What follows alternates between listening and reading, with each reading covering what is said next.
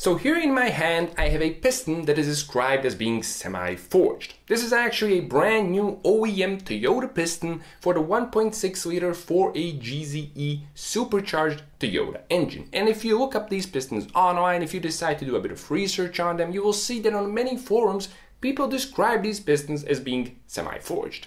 Even the company from which I bought these pistons from, MRP, Man-On Racing Products, on their website describes these pistons as being semi-forged. By the way, if you need 4AGE performance stuff, Man-On Racing Products has everything from engine internals to intake manifolds to turbo kits, and all of it is top notch. So definitely check them out. Links to these pistons and MRP are in the description. Now back to our topic. Today we're going to answer the question of what semi-forged pistons are. Now, as you might know, some time ago I made a video on pistons, comparing forged, cast and hypereutectic pistons. And if you watch that video, you will see that nowhere have I said the word semi-forged within that video. And today we're going to fix that. To understand what semi-forged pistons are, we first have to understand how they're made. And the clue is in the name itself, in the word semi-forged. The piston is forged halfway. So when a forging press is forging the piston, a semi-forged piston, the forging press operator is going to shut off the forging press halfway into the semi-forged forging process, creating a semi-forged piston. Actually, blacksmiths have been making semi-forged swords for centuries. They would hit the metal with half their strength to create a semi-forged sword. Okay, hands up. Who fell for all this nonsense? I hope nobody, because what I just said is untrue. I just made it up. I made it up to illustrate why the word semi-forged is actually misleading. It is physically impossible to semi-forge anything. You cannot forge things halfway. There's no such thing. A piston is either cast or forged. Semi-forged pistons do not exist. I don't know who coined the term semi-forged. Maybe it was a marketing expert or somebody who wanted to associate the strength of the word forged with semi-forged pistons, just like with semi-forged wheels. I have no idea how the term started, but the phrase stuck and people are still using it today a lot. And today I want to clear the misconceptions around this word and to make you understand what it actually means and what it doesn't. Again, semi-forged pistons, just like semi-forged wheels or semi-forged swords, do not exist. So, what are semi-forged pistons then? Well, when people are speaking about semi-forged pistons, they are actually speaking, in the vast majority of cases, they're actually speaking about cast pistons. But before you get all disappointed and jump to conclusions, you have to understand that there are some kinds of casting and some specific instances where the word semi-forged, although incorrect, is sort of justified. But before we get to those special cases, let's first understand when the usage of the word semi-forged isn't justified. Now, many semi-forged pistons that are described as such are actually hypereutectic pistons. That means that the piston has more than 12.5% of silicon in it.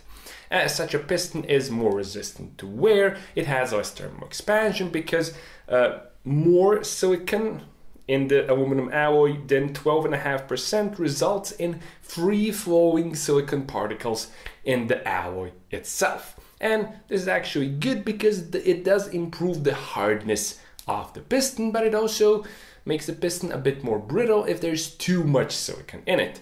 Now, hypereutectic pistons are great for emissions. They're also great for reducing blow-by because you can specify a much tighter piston to cylinder clearance because the hypereutectic piston expands less under heat. Now, hypereutectic pistons require a special casting process. When it comes to piston casting processes, we can divide them into two kinds: low pressure casting and high pressure casting. Low pressure casting is either gravity casting, where you simply pour in the molten aluminum alloy, or it's vacuum casting, where you create a vacuum in the mold, and this vacuum in the mold actually causes the aluminum alloy to fill in the void in the mold itself. That's a low pressure casting, and a great number of pistons is made using low pressure casting.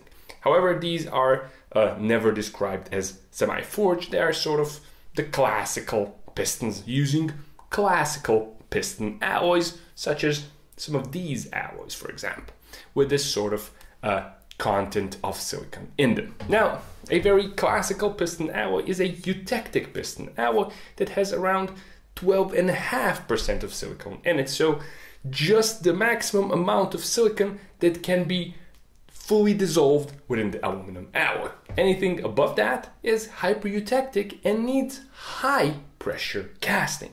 Now, compared to low pressure casting, high pressure casting is different because the molten aluminum alloy is actually forced into a sealed mold under high pressure using some sort of a piston or any other tool that can force the aluminum alloy into the mold very, very rapidly, usually in a matter of milliseconds. Now, this sort of process is required for hypereutectic pistons because it results in a more uniform dispersion of the free-flowing silicon particles in the aluminum alloy. This is very important for hypereutectic pistons because if the particles aren't uniformly dispersed within the alloy, you're going to have a concentration of the silicon particles in one part of the piston, and that's going to make a piston that isn't uniform. It's going to be weak, it's going to be difficult to machine, and it's going to be undesirable for usage in an engine. And many hypereutectic pistons that are cast using high pressure casting are often described as being semi-forged. This is an instance of an unjustified usage of the word semi-forged, because the aluminum alloy is in a fully liquid state. It's simply forced into the molding, and although these pistons do exhibit many properties that are better than a classical gravity cast piston, there is absolutely no forging going on here. However, the term semi-forged keeps being used for these kinds of pistons. It's very common in the Subaru community. Many people also call the 2JZ pistons, the stock ones, 2JZ turbo engine. The stock pistons are actually hypereutectic cast pistons. There's zero forging going on here, but in many instances, OEM manufacturers have the capacity to have very, very strict, very high quality control, which results in very good pistons. And although they are cast, they're capable of sustaining very large amounts of power, very high temperatures, and quite a bit of stress. In many cases, quality control can be just as important, or sometimes even more important, than the actual manufacturing process itself. Actually, a well-made hypereutectic piston, a cast one, is better than a poorly made forged piston. So, all that being said, there's no forging going on here, and the word semi-forged should not be used for any of these pistons. To know when the word semi-forged isn't justified, you just have to take the piston and turn it around to its underside. If you see parting lines like this, or cross hatches like this, or anything like this, this is casting. It's definitely a cast piston, and there's nothing involving any sort of forging in the process of manufacture of a piston that has these sort of lines or cross hatches on its underside. Now, what about wheels? There's semi-forged wheels out there too.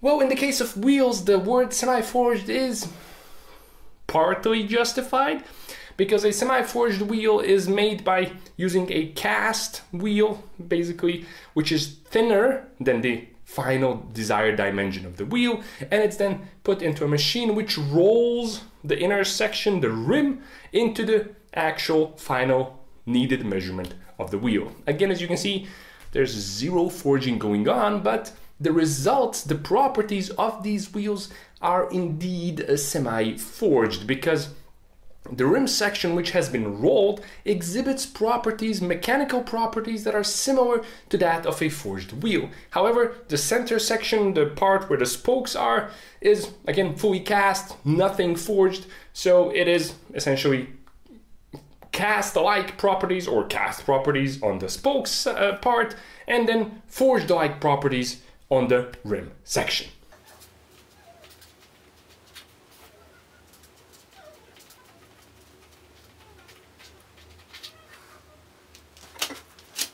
So what about instances when the term semi-forged is justified? Well, this piston is actually kind of semi-forged. To understand why, let me show you a picture, a photo of a forged piston underside and of a cast piston underside. You can pretty easily distinguish between the two, right? The cast piston has parting lines from the casting, and the forged piston is smooth on the other side. Now I'm going to turn this piston around and I'm going to show you its underside. And you're going to tell me, you can write it in the comments section, is this forged or is it cast? As you can see, the underside is smooth, there's no parting lines, so you will think it's forged. But also, in the middle here, it has these ribs, which is something you almost never see on forged piston. This is something that's characteristic of cast pistons. And this is why this piston actually has confused very many people. Some will say it's forged, others will say it's cast, and then the rest will say it's semi-forged. In reality, this is a cast piston. However, it's made using a pretty special casting method, something called semi-solid casting.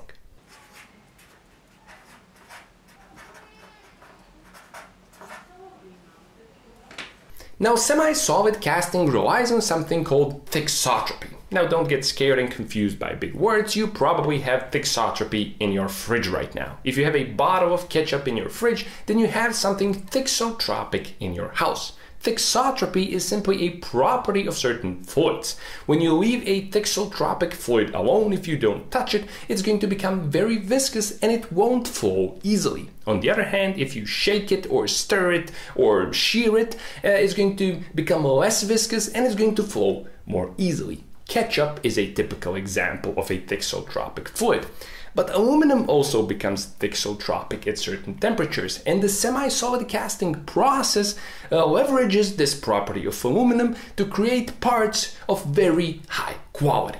Once aluminum is brought into this semi-solid clay-like state, a piston or some sort of plunger is again used to push the aluminum into the mold. Once it's in the mold, pressure is often still being exerted onto the aluminum as it cools down and becomes fully solid. There are many advantages to the semi-solid casting process, one of which is that because the aluminum is semi-solid as it enters the mold cavity, there's no slushing or slurring around of the alloy as would be the case if it was in a liquid state. And this means that parts made using the semi-solid casting process have zero porosity. And this of course is very good for the strength of the parts manufactured. But on top of that, parts made using the semi-solid casting process have very low shrinkage.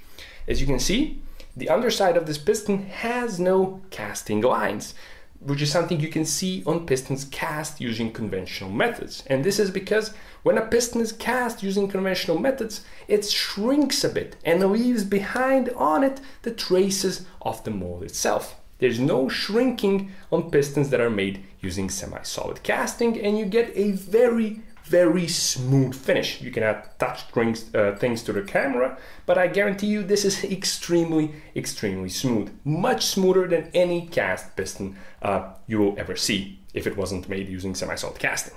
And this is good because a smooth surface finish is great for applying all sorts of coatings onto the piston. And as you can see, this one has a thermal coating on top. Another benefit of parts made using semi-solid casting is that they have excellent grain flow. Semi-solid cast parts have a very fine, very uniform, very coherent microstructure. And this is why these pistons were successful at confusing some people on the Toy Mods forums. Some time ago, a member of the Toy Mods forum actually took these pistons under an electron microscope to finally answer the question whether they are forged or cast. Unfortunately, the images, as you can see, are no longer available on the forum, but the conclusion is, they concluded that these are definitely forged. And although they're not, this test was very beneficial and very useful to confirm that semi-solid cast parts actually have a grain flow that is the same as that of forged pistons, which means that these have mechanical properties and strength very similar to that of forged pistons. But they also have benefits that forged pistons don't. This is a hypereutectic piston. Most semi-solid cast pistons are made using the A390 alloy. This has around 17% by weight silicon in it, which means this is definitely a hypereutectic piston, which means low thermal expansion, which means low blow-by, low piston slap, if any, and low wear. So you sort of get the best of both worlds, both a cast and a forged piston, which is why the word semi-forged, although wrong when it comes to the manufacturing process, is actually pretty correct when it comes to the properties of this piston. It exhibits both the benefits of forged and cast pistons. But to prevent confusion, a fully forged piston, something made from the 2618 alloy, will ultimately be stronger than this and more ductile, and it will take more abuse than this piston. But this is a much better all-rounder compared to a fully forged piston. So why aren't all pistons made using semi-solid casting if the result is so good? Well, the disadvantage is that it's very expensive to make pistons this way. The semi-solid casting process requires expensive machinery, complicated machinery, and very complex casting and cooling control methods to get good results. It also requires very stringent quality control to ensure you're doing a good job. And although it's possible to make them relatively quickly using semi-solid casting, again, the cost is very high for manufacturers, especially when you take into account that the raw materials for this, the alloys, are also very expensive. And this is why you don't see them in engines around the world very often. And usually they're reserved for performance-oriented engines, which is what in the late 80s the 4AGZE engine was. And there you have it. I hope this video manages to clear away some of the misconceptions when it comes to the term semi-forged. I also hope it manages to end a debate that has been going on in the forums for years. No, they're not forged. But yes, they are very good. This is a pretty impressive piston, and it's not semi-forged if you're talking about its manufacturing process, but it does have mechanical properties of both forged and cast pistons, which is why the term is sort of justified. But any way you look at it, this is a very impressive piston. And many people manage to take this stock OEM semi-solid cast piston to around 600 horsepower. This is very impressive when you remember its OEM stock costs half as much as aftermarket forged pistons, but it does what they do, and it has better wear resistance and less piston slap. So it's a really nice piston, and this is why it's going into my Turbo 4AFE build that I'm calling Project Underdog. So yeah, that's pretty much it for today's video. I hope you enjoyed it, found it useful, and maybe even a bit entertaining. As always, thanks a lot for watching, and I'll be seeing you soon with more fun and useful stuff on the D4A channel.